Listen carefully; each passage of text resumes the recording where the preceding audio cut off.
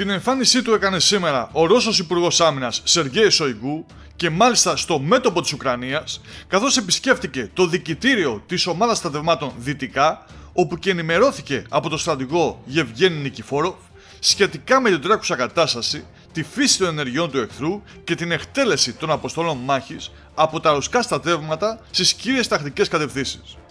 Το Ρωσικό Υπουργείο Άμυνας έδωσε μάλιστα στη δημοσιότητα και το βίντεο που παρακολουθούμε, στο οποίο και βλέπουμε το Ρώσο Υπουργό να συνομιλεί και να ενημερώνεται από τη διοίκηση.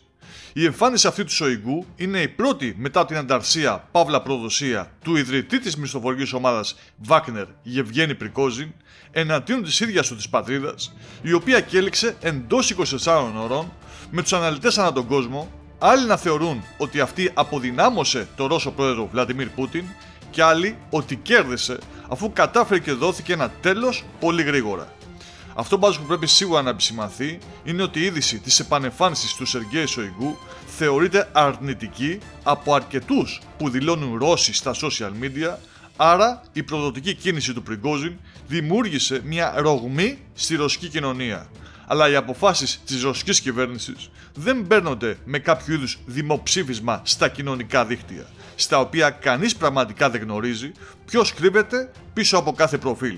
Δηλαδή, αν όντως είναι Ρώσος ή άλλης εθνικότητας.